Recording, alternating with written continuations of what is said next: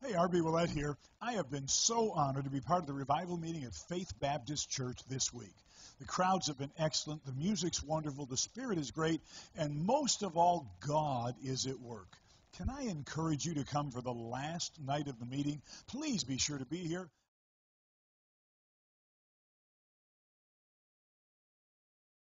Welcome to Your Daily Dose, a devotion ministry of the Faith Baptist Church of Franklin and Middletown, Ohio. Thanks for joining us each weekday as we share God's Word with you. It's your daily prescription for all that ails you. And now, Your Daily Dose. Well, good morning, everyone. Matthew Hinkle here, pastor of Faith Baptist Church here in right at the crossroads of Franklin and Middletown, Ohio. And it's a joy to be with you for today's Daily Dose. I always enjoy getting to do these, and I always appreciate those that would take a little bit of time out of their day to watch these, and I hope what we have to say today will be a blessing. Well, this one is being recorded during our revival, our 2020 fall revival, and what a week we've had so far. Just outside the office window here, we have a large tent set up that we've been meeting in since Sunday, and the meeting got started on Sunday morning. And we had Jim and Melissa Brady that came and sang for us on Sunday. And then all week from Sunday to Wednesday, we have Dr. R.B. Willett here to preach for us. And so he's preached 3 times up to this point, twice on Sunday and then again last night. And what a blessing and what an encouragement he has been. If you've not been to these just yet, come on out, be here for the last night, and I know it'll be a blessing to you. Well, I want to stick with our theme of revival for today's Daily Dose, and I'm coming to you from the book of Habakkuk, Habakkuk chapter 3, verse number 1, a prayer of Habakkuk the prophet upon Shigionoth. O Lord, I have heard thy speech and was afraid. O Lord, revive thy work in the midst of the years. In the midst of the years make known. In wrath, remember mercy. Habakkuk was one of the prophets. The book of Habakkuk is one of the minor prophets. Not minor because it's less important, but it's just a short little book of the Old Testament. And God used the prophets during a time of spiritual decline in the nation of Israel. The nation of Israel had been for some time in spiritual decline. They had been walking away from the Lord. And because of that, as is always the case, even when we sin, God never stops loving us. He never stops caring for us, and He never stops extending His arms out to us.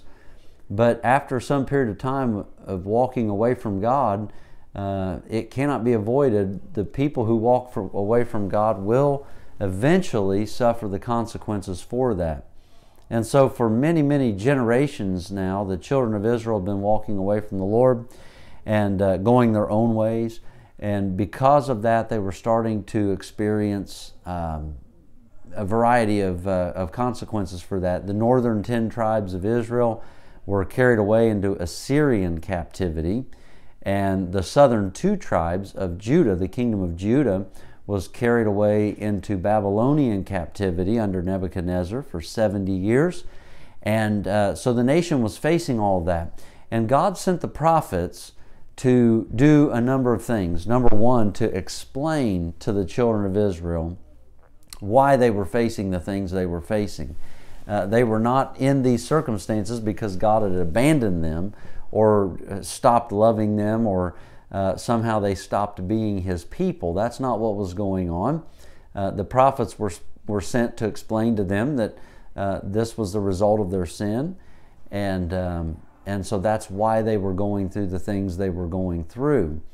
Also, the prophets were meant to, their ministries were intended to reinforce encouragement to the people.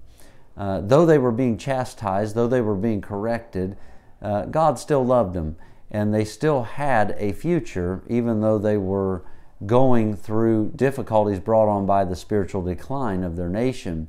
And so the prophets explained, the prophets encouraged, the prophets did warn. There was the prophets that are recorded in the scriptures appeared at different times in the history of Israel. And so some of them were pre-exile, some of them were during the exile, and some of them were post-exile.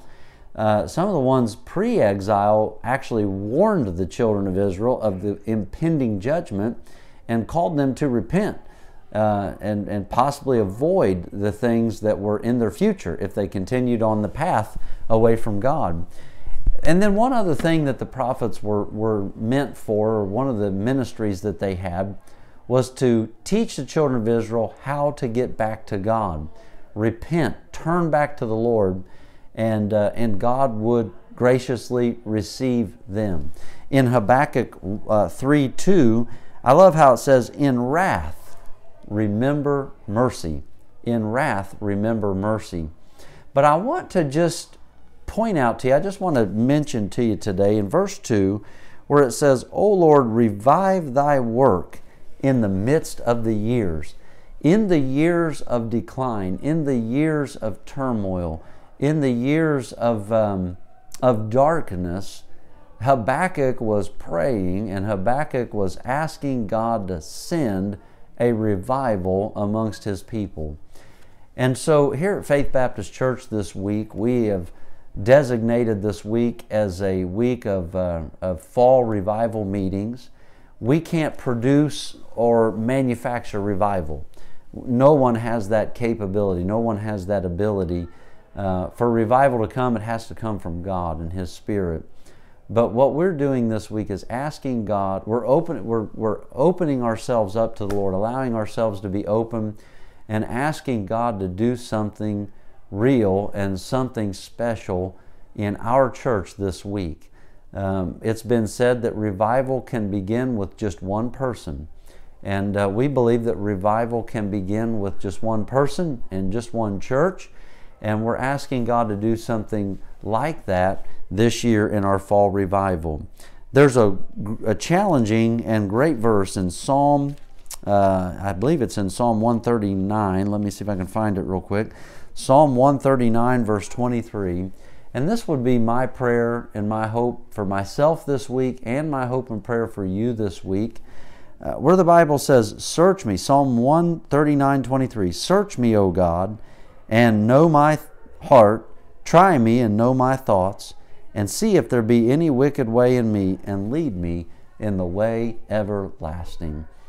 I simply ask you this week to be open to God, open to His Spirit, open to His Word, and make the decisions and follow the leadership and prompting of the Lord in your life. Not just this week, but always. But if it's not currently going on in your life, may it start this week. Let's pray. Thank you for being with us today. Lord, we love you today. We thank you for the fact that you are a revival God. We've heard it said this week in our revival that what revival is a resumption of normal Christianity. And normal Christianity is biblical New Testament Christianity. And Lord, so I pray that you would awaken us this week. We're so apt to falling into ruts and routines and just going through the motions of our daily life. And I pray and I ask that you would help each of us to really look within us, and we pray for your assistance and your enablement as we look inside of each of our own hearts. And may you point out to us areas that need attention, areas that need to be addressed, areas in our lives that need to change, things in our lives that perhaps are limiting you in our life and hindering your best. And so, Lord, I pray that you would do a great work in our lives and in our hearts this week. May it begin with me. Bless each person that is hearing my voice this morning, and I pray that you would encourage them and help them too to see a great revival in their lives in these years. And we'll thank you for it all in Jesus' name. Amen. Well, it was good to be with you today. We'll see you next time. Thank you. God bless you. Bye-bye. This has been Your Daily Dose, a ministry of Faith Baptist Church. Subscribe to our YouTube channel today and click the bell next to the button to sign up for email notifications each time we live stream or release a new video. To learn more about faith, please visit our website, fitinatfaith.com for more information about our church. Have a great day in the Lord.